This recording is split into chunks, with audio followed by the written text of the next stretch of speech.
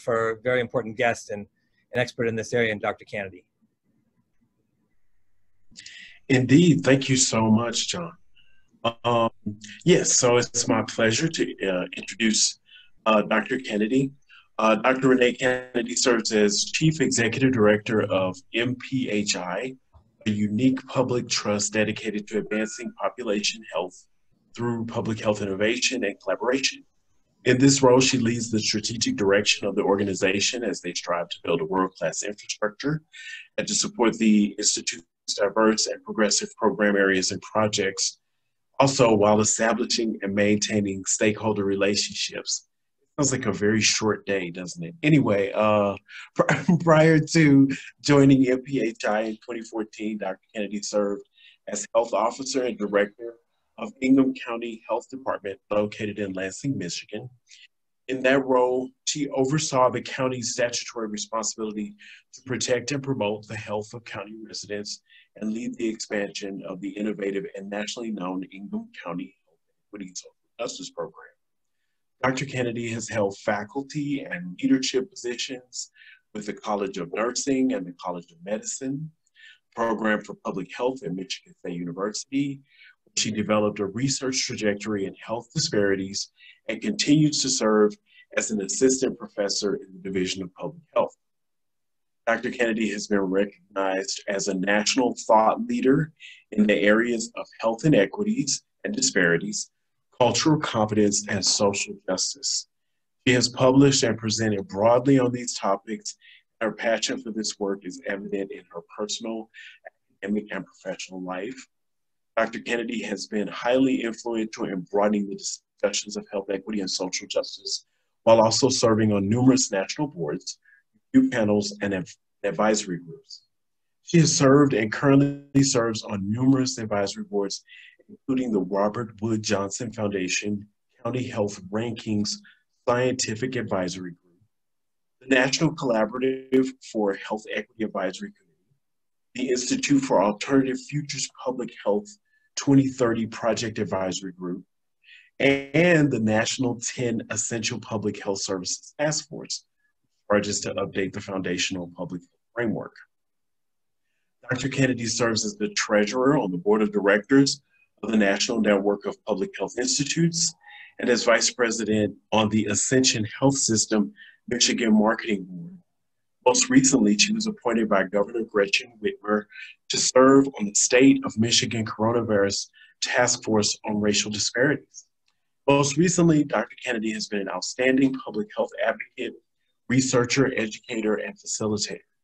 She's earned her PhD in medical sociology from Michigan State University, a master's degree in public administration from Western Michigan University, and a bachelor's degree in public health nutrition from the University of North Carolina at Chapel Hill. And now I want to be like Dr. Renée Canady when I grow up. Anyway, so awesome. So yeah, welcome. Thank you, Kenneth. First, I was going to say that only means that Renee just raises her hand too much. She needs to know how to learn how to say no a little bit. I was like, I need a nap after all that. Seriously, I got to figure out how to cut that back.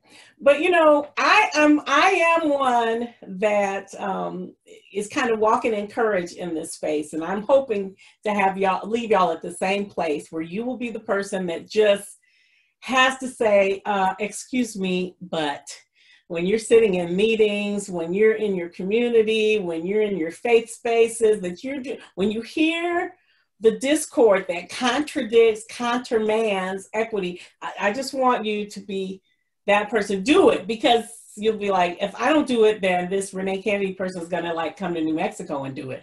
So I better carry my own weight. So thank you so much, Kenneth and Laurel. Thank you so much for the invitation, and Devonna for all your support. And I'm excited to just guide y'all through a dialogue. Now, we believe that dialogue is doing. And if we were in the same space together, let me see, can you guys see this? I feel like you're seeing my presentation. There we go. Okay. Yeah. Better? Or do you see my presentation slides? Yes. You see it. Okay, super. So thank you all for prioritizing equity in your goals and your strategies. I would just submit that those first 3, or maybe it was 4, that John read were also equity strategies. It is all about equity. And I love that you're having a centralized focus where you're saying we're going to be real intentional about doing this, but also recognizing that it's going to touch literally all of the work that you do. And so as of late, I've been pushing people a little bit more to be precise about what they're thinking and what they're saying, and to mean what they say and say what they mean. And Laurel, help me with time. If I, just interrupt me and stop me, I'll try to manage time as well myself, though. I'll watch for the 55 minutes from now. Around. Thank you. Sure. So we have this title, Downstream, Upstream, and Mainstream, Getting to Equity, because y'all know it's a journey, right? So we're all a part of the journey. And I just want to start out with this news article from the Gila Bend Herald, Gila Bend, Arizona, from 1970. And the heading says, "No news value at all. 2 little girls just playing peas porridge hot on the school grounds don't have much news value. They're not like racial riots and the interracial council meetings and big quarrels about school integration. However newsworthy or not, they're a lot nicer to look at than pictures of the big city's tear gas throwers." The thing about this picture that is so heartbreaking to me is that we really could almost just change the date from 1970 to 2020, because just a moment ago, we were watching images of tear gas being thrown at protesters and listening to contentious debate about race and racism and quarreling and fighting and not listening and not at all having dialogues, but being caught up in debates. The particularly endearing part of this clip is also because that little brown girl playing Peace Porch Hot is Renée Branch. Hadn't gotten the Canady part of that yet. So I was in the 2nd grade in Arizona, and this was my best friend in the world. And it was right around the time that I got my first racism lesson. I got the race talk because my dear friend was having a slumber party for her birthday. And I was the only little girl in our friend group that didn't get invited. And my mother had to explain to me that it had everything to do with the color of my skin and not at all with my heart or my character. And so, interestingly enough, I just recently read an article by Hilbert and Dominguez, and it was a research, peer-reviewed article looking at lifetime racism experiences and blood pressure in pregnancy.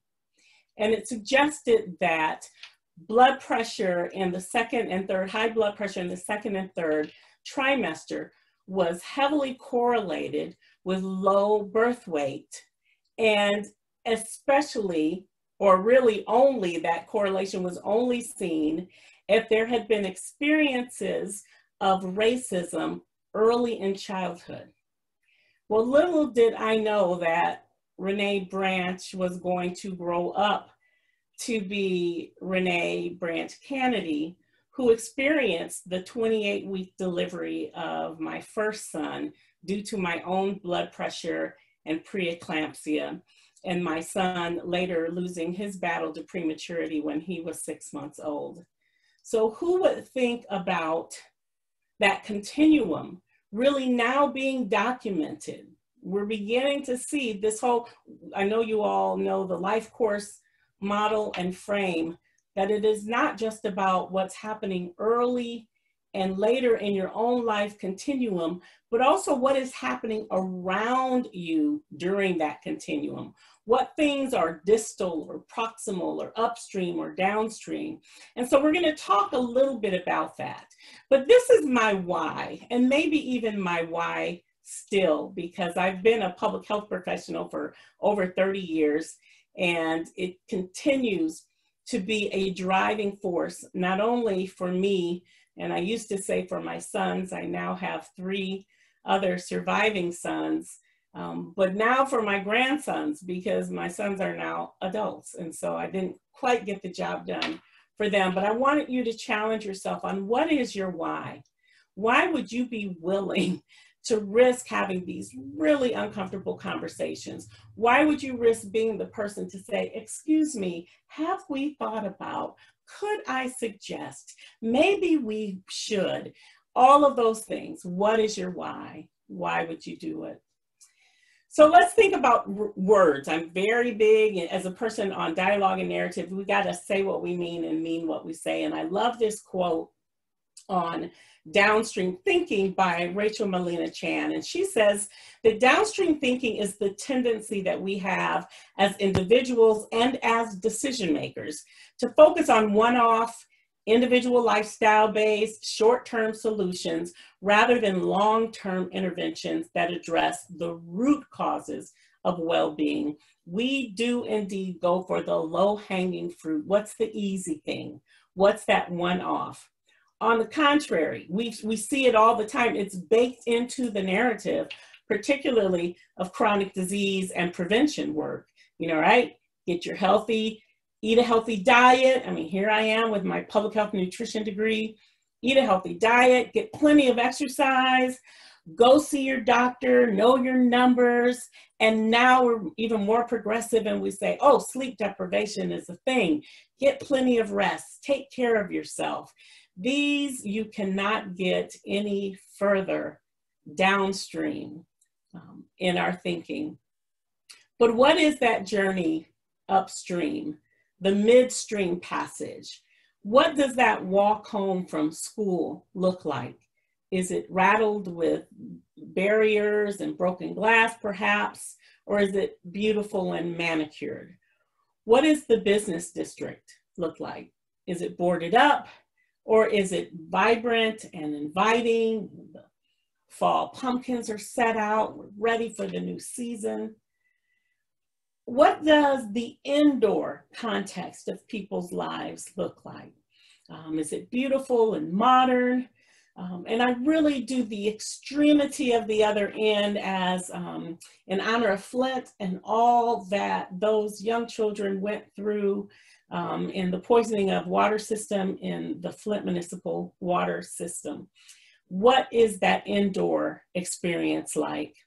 And what does the view from your backyard look like? Factories, pollution, or is it beautiful, lush, green, and inviting?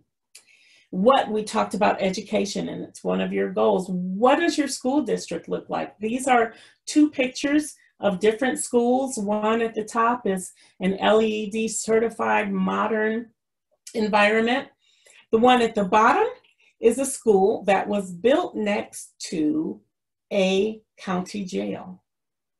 And I would dare you to figure out which is the school and which is the jail. They are almost indistinguishable. And just think about it. Somebody sat in a meeting and said, yeah, that's a good idea. I vote for that. Put the school next to the jail. These are the things that we have to be nudging along. So if we focused our attention on reducing disparities at the level of social determinants of health, will we be reducing health inequity? And I throw that out as a little bit of a rhetorical question, but one for you to ponder as you're listening. The flip side of that coin is almost, is social determinant work, social determinant of health work enough? Is it sufficient? Will it get the job done? If we're talking about safe and affordable housing, that's important. Quality education, that's important. Job security, social connection, safety, living wage, reliable transportation, healthy food access. These are important things, but will that in and of themselves reduce health inequity? So let's think a little bit about these terms. One of the things that we found in our work in Ingham County was that we had to get on the same page because we were saying the same words, but meaning completely different things. And so we went through a decision-making process with our community. We always were very intentional about having the public in public health help set our agenda. So I'm going to share with you some definitions that we constructed with our community in community. But your definitions may be slightly different based upon you all's priorities, personalities, preferences. But we landed at this definition of health inequity by Margaret Whitehead. And we didn't want to just have a conversation about health equity, because that was sort of like the rainbow at the, the pot of gold at the end of the rainbow. We wanted to talk about the torturous, ugly journey that we had to get there. So Margaret Whitehead's definition really resonated for us. She said that health inequity, differences in population health status and mortality rates that are systemic, they are patterned, they are unfair, they are unjust, and they are actionable. Those 5 descriptors were what just resonated for us. And she says, as opposed to random, oh, isn't that awful that that thing happened? Isn't that terrible that Native Americans in New Mexico have 30% of the COVID cases? Isn't that horrible? No, there's a reason behind that. And it is not because it's caused by those who become ill. We also love that Margaret Whitehead invited values to the table. She said, bottom line, this is unfair and it's unjust. We have kind of crashed through that ceiling of professionalism, and it's just about the facts and the evidence. No, it is about the facts and the evidence as informed by the feelings, the opinions, and the thoughts and beliefs. And so this is where our community landed. Defining what health equity meant, and this was Paula Bregman from UCSF was funded by the Robert Wood Johnson Foundation to nationally help construct a definition of health equity. And so this is where she landed. We loved it as well. The simplest way to define health equity is to say it means that everyone has a fair and just opportunity for good health. I've seen slightly adjusted other definitions that are like for everyone to achieve their highest well-being. But what we want you to see is that health equity as a goal, the outcome is not complicated. Some people will say, well, we don't even understand what health equity means. Simply means that everybody has a fair and just opportunity for good health. I also love and appreciate, though, that Paula Bregman says, health equity is the ethical and human rights principle or value that motivates us to eliminate disparities. So again, she's inviting values to the table, right? This is an ethical issue. And so we have used both of those definitions, particularly because, again, she allows us or invites us to say, okay, for everyone to have a fair and just opportunity for good health, what's keeping us from doing that? And she says this requires removing obstacles to health, such as poverty, discrimination, their consequences, including powerlessness, lack of access to good jobs with fair pay, quality education, housing, safe environments, healthcare, on and on. It really is a moral imperative in my frame. So not just what we do, but how do we get there? We're not just trying, we're not the ones checking the box, right? We're the ones setting the trajectory. So upstream, mainstream, I believe that the only way we can confront root causes is explicitly. You can't imply it, but you can do it in a way that honors relationship. I always tell my team, and at MPHI, we have a Center for Health Equity Practice, which we established when I came on board, that my 2 goals are to keep people whole and to keep people at the table, because privilege will cause people to shut down and leave. And we can't fix this on our own. White folk can't fix this without the involvement of Black and brown folk. Otherwise, it's them doing stuff to us. And Black and brown folk can't fix this without the power and influence and access of white Americans. And so there's some spaces I've heard people say, well, white people created racism, it's their responsibility to deconstruct it. I disagree.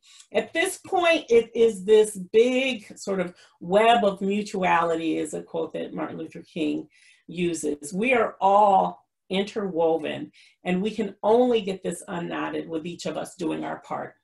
And so gave you that definition for downstream, right? That least resistance, easy access. Upstream, on the other hand, involves policy approaches that have the potential to affect populations. So that would be regulation, increasing access, economic incentives. Many of us, particularly my entire career, has not been around policy making. It has been around informing and educating policymakers. And so whatever role you're playing there, whether it be organizers really advancing change, holding policymakers accountable, that is where upstream work is happening. And it's our goal, it certainly is my goal, that all of that become the mainstream, meaning the principle or the dominant course, the dominant tendency or trend, it's almost a truism that yes, of course, we're talking about these levels of oppression like racism, classism, gender discrimination, gender oppression. We define ourselves, there are many, many organizations going through lots of transitions around becoming anti-racist. We absolutely are anti-racist, but I tend to define MPHI as an anti-oppression organization, recognizing that we have to talk about racism explicitly, but we don't talk about racism exclusively. So it is a both and at the table for us, because I want people to see oppression however they can best enter that dialogue. So it might come from experiencing poverty, or it might come from gender oppression. And of course, there are lots of other isms that we use to other people and their identities. But we want to be sure that we're seeing these sort of big three as the root causes that we are trying to come against. So how does that all work together? Again, we like to be downstream. Psychosocial stress, I saw lots of social workers signing in on the chat. And so psychosocial stress, unhealthy behaviors, absolutely. We know those things influence inequities in the distribution of disease, illness, and well-being. We have to do those things. But we also have to begin to continue to ask ourselves, well, why are people of color more disproportionately affected? And again, remember that definition from Whitehead. It's not because of their fault.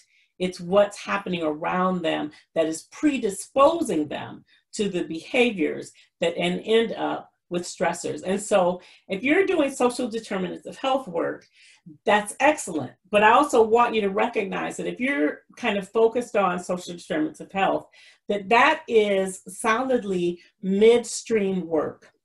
You're not downstream where the outcome has occurred, but you're not upstream yet with social determinants of health work. So midstream at social determinants of health. And then we have to begin to say, why are some groups of people more likely to live in these impoverished communities or less likely to have reliable transportation? Why are so many of them on government-funded school subsidies? Well, that is because of a number of power and wealth imbalances that just continue to exist in our society.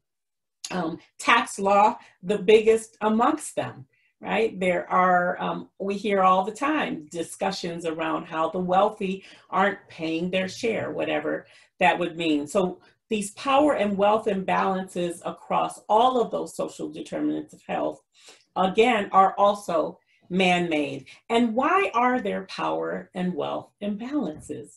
Well, we believe that that is the history of classism, racism, gender oppression, ultimately those being the root causes that are really sort of baked into our social structure. It was interesting because this morning I actually facilitated a panel at our maternal child health summit in Michigan. And one of the points around inequities and how we're beginning to try to change the narrative so we'll think differently, one of those points that a panelist raised was the concept of clinics, that well-supported, educated Americans don't go to clinics. They go see their primary care doc, and they have a continuum of a relationship, continuity of care with that person. But if you're under-resourced, then you go to the clinic, and immediately there are all types of labels associated with that word clinic. And this is, again, how it's sort of baked into the social structure of how we design health and well-being and prevention in this society. So again, the goal is to move from downstream at behaviors and health outcomes, to move midstream to social determinants, get upstream to power and wealth, and then ultimately, we know that the mainstream will be about deconstructing racism, racialized systems that impact social determinants of health. You can address social determinants of health without ever really talking about racism, classism, or gender oppression. And so we just want the dialogue to be comprehensive for what you're doing and in your thinking. So primary care prevention, if you would think about it from a social justice framework, and John read this cited this well-known World Health Organization definition of social determinants of health, where people live, where they're born, grow, live, work, play, pray, age. We've just added all types of other contexts to that definition. And so if we're looking at primary prevention through a social justice lens, we would submit, my colleagues and I in community that have done this thinking and dialoguing, that there's sort of two things we need to focus on. One is, how do we make the invisible visible? And second, how do you deconstruct racism and oppression? So let's think for a second about making the invisible visible. I'm showing you here a diagram. What would you say this image is? I said diagram, but it's actually an image. It's not a Rorschach spot. It's not up for your interpretation. It is a thing. So let's see, can you write in the chat while I have this up? Let me see because I want you to put in the chat what you think this is. So I might need to stop the share for a second. Here, let's see if that will help us. So everybody's got that image in their mind.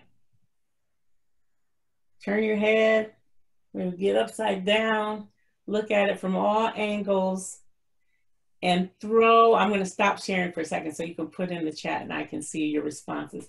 What do you think this is? That image. Let's see, we've got a skull, we've got a cat face, a map from distance, statue, aerial view of land and water, cow, the wall of an apartment. Wouldn't that be exotic? Pathology slide. I like to say that sometimes we see things not as they are, but as we are. All right, you've got that clinical eye. It must be a pathology slide. Well, let me put that back up and show it to you again. Somebody did actually get it. I'm impressed. Maybe they saw me do this talk before. I don't know. This is actually a cow. And half of y'all are going, that ain't no cow. So can you see my cursor? John, I can see your name. Do you see my cursor moving around on this? Your cursor. I can see your cursor. Okay, great. So here is the bridge of the cow's nose, and here are the nostrils. Here is a little cow eye, and a cow ear, and another cow ear, and the top of its head. So this journey, getting to equity, is about making the invisible visible. Because once you see the cow, you can't unsee it. Once you see inequity, once you see racism, you cannot unsee it. You recognize it every time. And so that's where we're trying to get you in this social justice lens, leading you, a social justice strategy that leads you to equity. So making the invisible visible. And then the second point about how do you deconstruct racism? Again, very similar. You combine those things and you begin to look for those inequities. So just for an example, I just want to push a little bit on social determinants of health. So it's not just necessarily about having safe and affordable housing. But look at this distinction between, is it about safe and affordable houses, like what's happening for me and my family, or is there a pattern of safe and affordable housing, public housing, which is poorly kept, under-resourced, dangerous, set in a high crime area? So these distinctions, that just because we're doing social determinant of health work does not mean that we're doing it in a way that deconstructs isms and oppression, racism, classism, gender, or doing it in a way that differentiates well-being for those experiencing the negative effects of social determinants of health. So how do we begin to see differently? How do we begin to do differently in terms of our interventions that we would recommend? Well, we suggest that you do that by asking the right, not even asking the right questions. Today I feel like it's not always about the right question, because I don't want you to even feel like there's a possibility that you could be wrong, right? And again, this is like a real tangible demonstration of how steeped we are in our socialization, right? Oh, right versus wrong is a real clear sort of white American culture, right?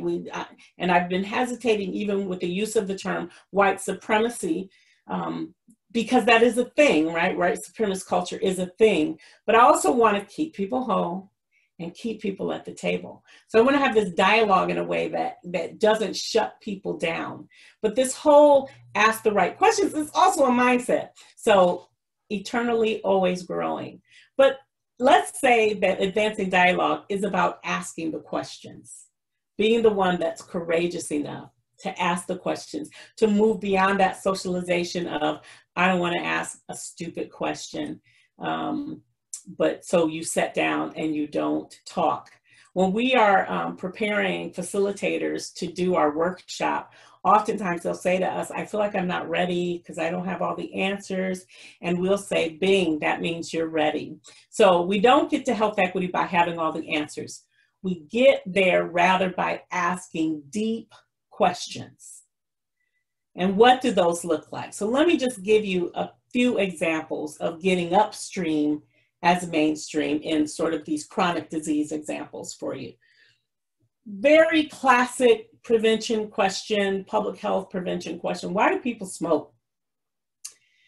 And we want people to keep asking that question, right? But we also want people to ask, what social conditions and economic policies predispose people to the stress that encourages smoking? Not just like eye on that person, right? It is both and. Not stop asking that question, but let's also ask this question. Who lacks access to healthy food options and why? Well, what are the economic shifts that would redistribute healthy food resources more equitably in our community? I mean, the last time I was in an airport, which has been a long time now, but I'm always trying to stay healthy and make healthy choices, that four food groups, 4 pictures from the start of my talk. And I was had quite a layover, and it's like, okay, what can I get to eat that would be healthy? And I'm looking, and they got a lot of choices. Man, a box of carrots and celery. And I'm like, okay, I can get the carrots and celery. And I asked the woman, it was a small box, right? Very small box. How much are the carrots and celery and a little thing of ranch? Oh, that's $11.99. $11.99 for some carrots. How much are the French fries? Well, if I was there, I'd be asking you, what do y'all think how much the French fries were? Yeah, they were like $4.99, which was still kind of a lot, but it wasn't $11.99 for some carrots. And so there are reasons why, right? And this goes all the way back to potato subsidies. It's just, you get a break when you're growing potatoes. Who's going to vote for the celery subsidy or the carrot subsidy? Or what were the root causes, the way upstream things that contributed to those outcomes, right? Because they're all about policy and they're all about decisions. So what could we do to redistribute those healthy resources? How do we connect isolated individuals to social support? Perhaps we should also ask, what are the institutional policies and practices that maintain rather than counteract people's isolation from social support? If you look at, speaking of public housing, if you have a history of a felony, then you are ineligible for living in public housing, at least in the state of Michigan you are. So if the goal is reuniting families and we're acknowledging the importance of social support, if the incarcerated person left a spouse or a significant other who then, because of the loss of household income, right, then moves into public housing, you're already, the regulation is counteracting people's, maintaining rather than counteracting their isolation from support. All of these subtle things that we have to be the ones in the room going, have we ever thought about? And lastly, who lacks healthcare insurance coverage, lacks healthcare coverage, and why? And I put this up here because we're in this tension right now, right? So we had the Affordable Care Act as an example of a policy that redistributed healthcare resources more equitably. But we also see now that same policy coming under review. I was going to say attack, but I'm going to be intentional about my words, right? It's being reconsidered. So just as much as we made that policy to provide resources to people, there are people looking to deconstruct that policy. And so again, what is the entirety of the dialogue, both at the personal level, but also at the system level, the structural level, the institutional level, so that we can see mainstream, getting upstream as mainstream. So a couple points to just land on, and we'll just begin to unshare screen, and then we can talk a little bit. Let me give you these suggestions from our learning. One, we've got to recognize that treating the consequences of inequity through programs and services alone will never eliminate health inequity. Never, ever.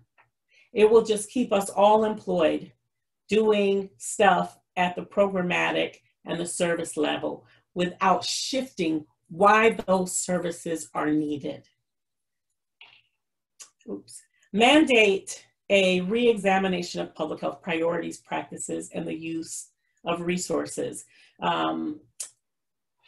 You heard Kenneth mentioned in my introduction that I was a part of the 10 Essential Public Health Services Review Committee, which we've now launched. I hope you all will check that out. We've centered equity, literally and figuratively, in that diagram. But that, we hope, is the start of people saying, we've got to re-examine what do we do in health and public health, and even in health care, and how are we using those resources. Third thing, communicate facts about the forces that produce or undermine health to constituents, responsible public institutions, shout it out to public leaders. We've got to be, there's a whole lot of debate right now in the COVID response around what is facts and what is fake news. And we're seeing even the Centers for Disease Control being pushed based upon different frames around how they say what they say. So we've got to continue to get things upstream by communicating facts that force and produce and undermine health. Facts about what produces and undermines health. Fourth, develop a policy agenda for health equity and identify strategic activities with constituencies that support this agenda. You guys are in the midst of doing that. So I'm going to skip right by. That's excellent. And lastly, how do you engage with communities to develop their own capacity and their own resources to participate fully in social and political processes? We have a bad habit of, at worst, doing things to communities, at best doing a little more improvement, doing things for communities. How do we get to doing things with communities? Or positioning communities to do it and then just being technical assistance or resources as possible. So there are very tangible things that we need to begin to do differently as we advance equity. We talked a lot about this equity lens. A lot of times we'll say, oh, we want to center equity. We want to use an equity lens. And as our community sat around, we just kind of like, well, what exactly do we mean by that? And so the what for us was that we deconstructed a lot of the definitions that I shared with you early. And we said, if we believed that definition, what would that look like in action? And this is what we came up with. So the what is identify and facilitate opportunities for communities to readily and easily attain well-being. My 25-year-old son, when he was in college, called me one day, Mom, I'm done eating junk food. This is ridiculous. I feel terrible. I'm going to eat healthy. And about 2 weeks later, he says, yeah, you're going to have to kind of up my weekly allowance for me to eat healthy because it's way more expensive to buy healthy food than to just run down the street at the dollar menu. And that's true. So it's not healthy opportunity, access to healthy food is not easily attainable. Why? We said that we wanted to look at things through an equity lens because we recognize the impact of social resources on the care and the behavior of community members. That seems common sense to us, but there are many entities that really only see this work from a biomedical framework. But social resources has an impact on the care and the behavior of the communities we are endeavoring to serve. How do we do this? Two things. One, we want to seek out what is unfair. Instead of just saying this is unfair and unjust, we want to seek it out in order to reverse it and in order to avoid it. Not like, oh, found one. Nope, what are we going to do to avoid that and to reverse that? And then also to aspire to apply justice in how we're serving communities. We have the very unfortunate history of being socialized to define fairness as sameness. Oh, I treat everyone the same. I can't tell you how many physicians, clinicians, service providers I've heard say that. I'm not racist, I treat everyone the same. Well, in many ways, the most unfair thing we can do is to treat people the same because they don't have the same needs. And so we have to give ourselves permission to apply justice in serving communities. That means meeting their needs as what they prioritize and not giving them things that they don't need. And who is absolutely you, that we all see ourselves as responsible for doing this work. So let me throw out a couple more questions for you to think about, and then we're going to shut down and talk a little bit. We have been thinking about, part of our goal was how do you transform public health practice? And we began to think about change. And we didn't want just change for the sake of change for the sake of busyness to say we did something different, but really wanted to be change for meaning, change that is advancing equity, and change that is indeed moving us upstream. So we came up with these three questions. Does the change that you want to make in whatever practice you have at work, does it make an important difference? Does it have an impact? Secondly, could the change be done? You know, sometimes we can be a little pie in the sky. well, you know, if we could just pay everybody $19 an hour, $25 an hour, then we wouldn't have this issue with, yeah, well, but is that feasible? So can the change be done? Could it be done? If it indeed would be important, can it be done? Feasibility. And then lastly, is it a sustainable change? Because you don't want to put a lot of work into something that's going to spiral back in 3 months. So would this change stick, or would things go back to the status quo after the initial application? You don't want to get a grant, a one-year grant, and come up with some amazing process that then spirals back to where it was pre-grant. So think about the impact of your change that you want to make, the feasibility of the change that you want to make, and the sustainability of the change that you want to make. We want things to change for good. So let me just close with this quote. I love quotes. And this is by Antoine de Saint-Exupéry. And he says, if you want to build a ship, don't drum up people to collect wood, and don't assign them task or work. You know, we're really good at that. Delegation. We are good at delegation. But he says instead, rather teach them to long for the endless immensity of the sea. And we believe that health equity is that endless immensity of the sea. We're not precisely sure how we're going to get there, but if we believe and honor the people living the experience, that shared knowledge can be elevated, and we will indeed build the thing together. So thank you guys for your attention. And Laurel, how are we doing? Can we chat a little bit?